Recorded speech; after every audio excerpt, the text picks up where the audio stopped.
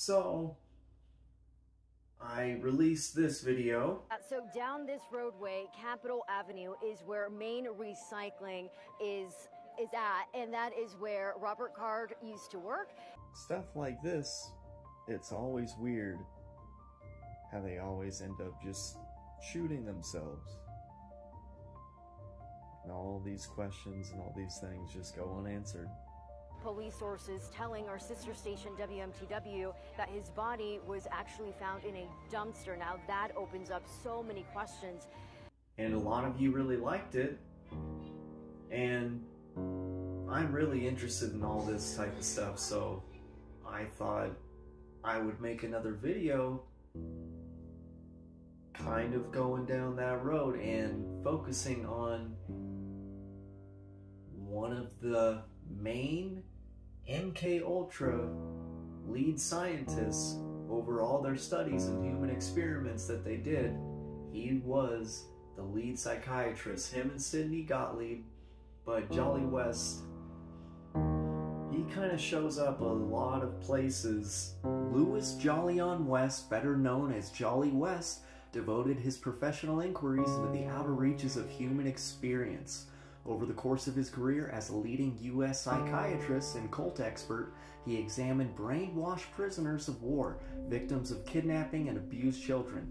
Later, his research included post-traumatic stress syndrome, alcohol and drug abuse, pain, sleep problems, dreams, and hypnosis. He somehow always finds his way into interesting scenarios with certain people, such as Jack Ruby, the killer of Lee Harvey Oswald, the person who shot JFK.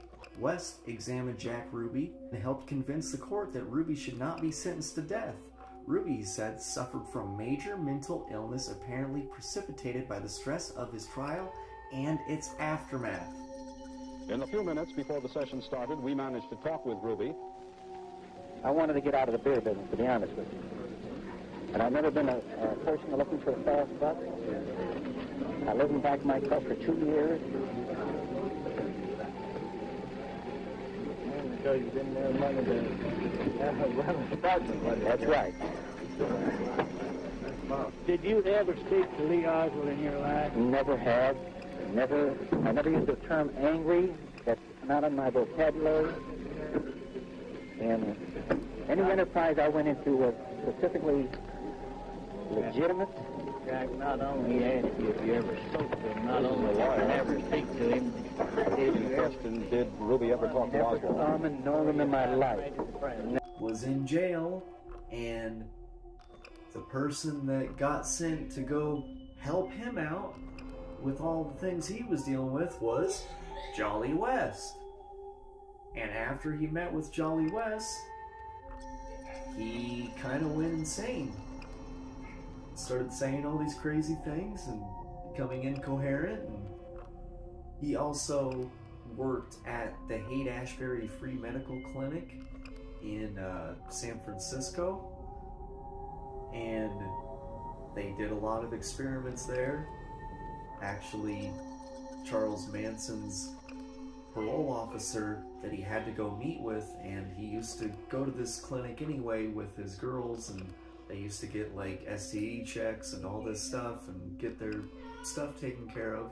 And at the same time, Charles Manson would go in and he would do his monthly or whatever checks with his parole officer, and his parole officer was also doing science experiments on rats and the effects of amphetamines and the effects of hallucinogens and how that would affect the violence in these rats.